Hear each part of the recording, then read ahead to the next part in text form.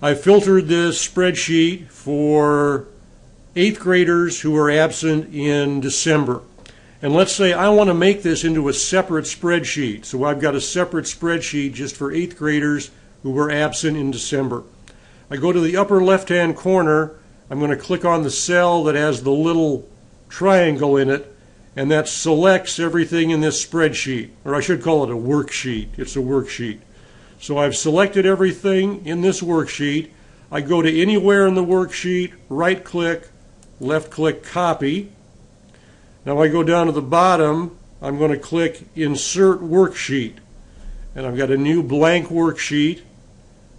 I'm going to right-click. I want to make sure I right-click in cell A1. So I right-click on cell A1, and I've got different paste options, and I just want to do the basic paste, the very first paste option. And I'll have to wait a little bit. And it says, this operation you are about to perform affects a large number of cells and may take a significant amount of time to complete. Are you sure you want to continue? I click OK. It says Excel cannot complete the task with available resources. Choose less data or close other applications. I'm just going to click OK and keep going. And now I want to click on this little triangle again to select all the cells.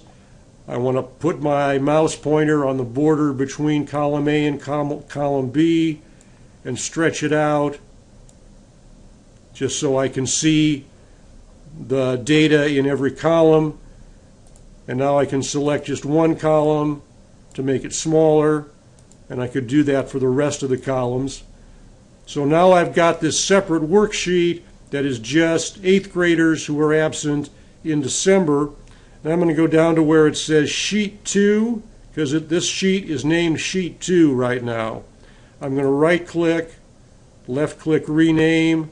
I'm going to call it 8th absences,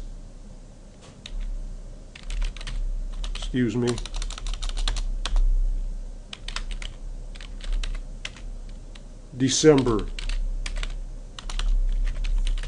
So now this worksheet is called 8th Absences December.